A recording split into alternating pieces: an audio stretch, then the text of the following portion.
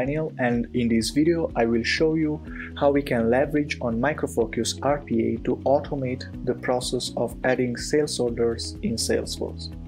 In order to achieve that, the first step will be to read an email from our email service which contains an attachment with all the orders to be processed.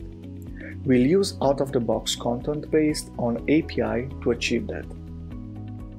On the second step, we'll parse the attached file in order to get all the needed information for the new orders to be added. The third step will be an UI task which will interact with Salesforce application for the actual order creation. And of course, at the end, I want to make sure that I'm notified with all the order numbers that were created. This is how my email looks like. I have more than 50 orders that needs to be processed before the end of the closing. For that, I will automate the process using Micro Focus RPA solution. In Workflow Designer, I will create a new workflow and add all the needed steps inside.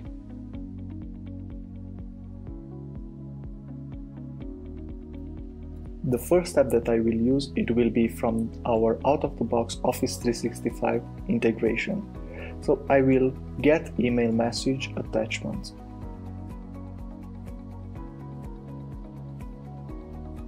After that, I will read the sales order file in order to parse it. The third step, as I mentioned, it will be an UI task. That means that I will need to record a new RPA activity. Let's give it a name.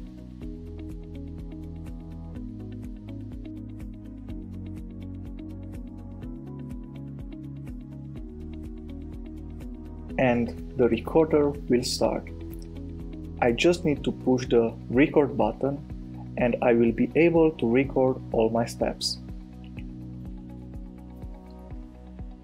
A new browser window will be open, so all my actions will be recorded. The first thing that I need to do is to provide my credentials in order to log in. All the steps, as you can see in the recorder bar, will be recorded. Now I click on Orders and create a new one. I will fill all the required text fields, like the account name, the contract number, the order start date, and I will even give a description for this.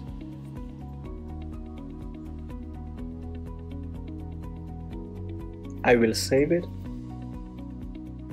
and at the end I will grab the order number. To do that, I need to stop the recording and I will see all the steps that were recorded. On the last one, I will add the standard output value, which will contain the order number.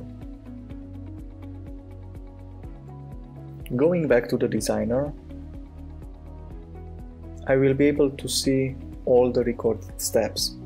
More than that, I can even parameterize my activity, so every time when I run it, I can run it with other values.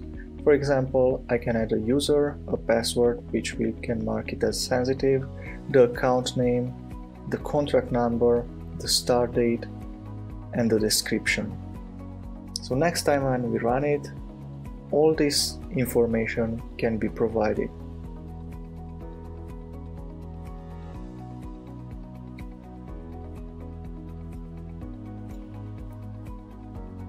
Okay, so let's use the recorded RPA activity in a workflow.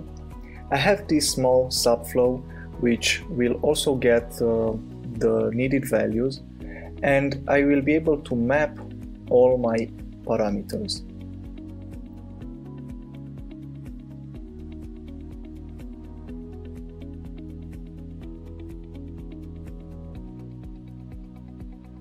At the end, I will link my results and I will save the subflow.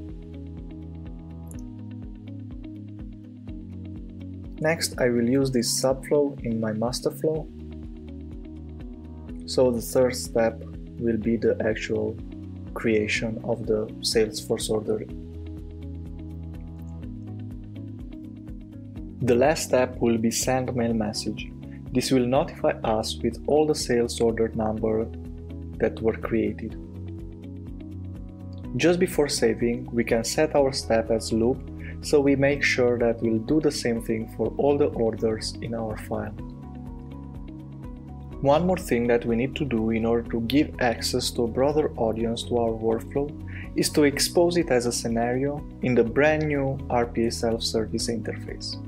To do that, we will go to the management view, add a new scenario, and select our workflow.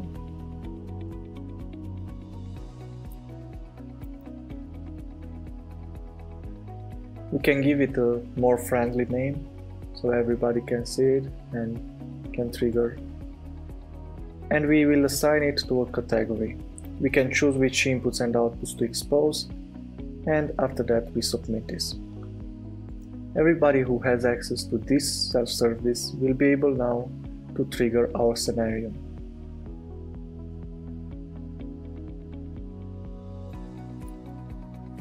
But just before we do that, let's go back to our Salesforce application and do some UI changes.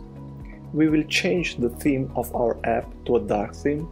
We will also change the position of our orders button, and we will see that the robot will still be able to identify the objects and run the scenario, because the recording was done in a resilient way. Okay, so let's submit our scenario and see what happens. Firstly, a new activity is created, and the robot will replay our recorded activity.